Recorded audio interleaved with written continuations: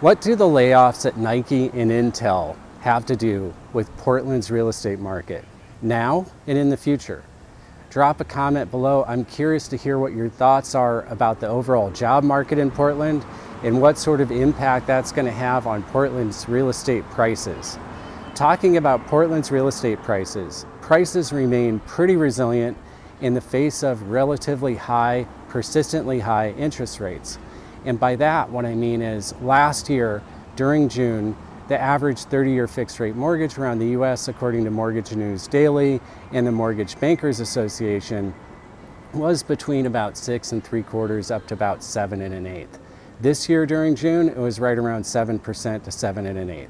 So that really hasn't changed in comparison with last June. The average single-family sales price this June in comparison with last June is pretty much unchanged, for all intents and purposes.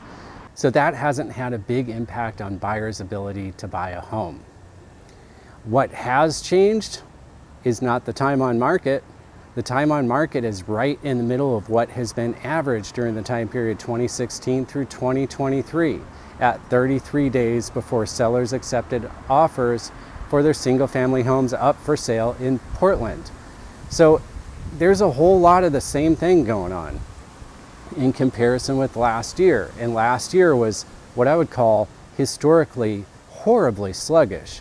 The reason why, as probably everybody knows by now, is that because of high interest rates, would-be home sellers are not putting their homes up for sale because why would they make a move that they don't have to? And I'm not talking about people who have to make a move because they got transferred for work, or they're at a point in life where they really want to make a move to be near family and friends out of state.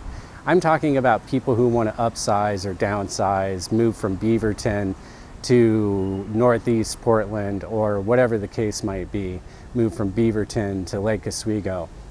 Now, talking about people who don't have to make a move, why would they make a move if they don't have to, if they have a loan on their current house? They might have a rate of 3%, 3.5%, 4%.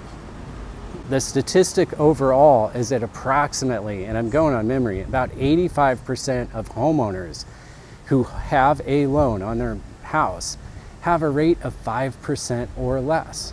Rates right now are 7 1/8. So a lot of people are not choosing to put their houses up for sale if they don't have to. The number of new listings during the first half through the end of June of this year, in comparison with last year, the number of new listings coming onto the market is about the same. It's down a tiny bit. The sales volume is down distinctly from last year for that same time period. And so that leads to the question, are homes sitting on the market? That is reflected in this chart. The time on market before sellers accepted offers was at 33 days in June.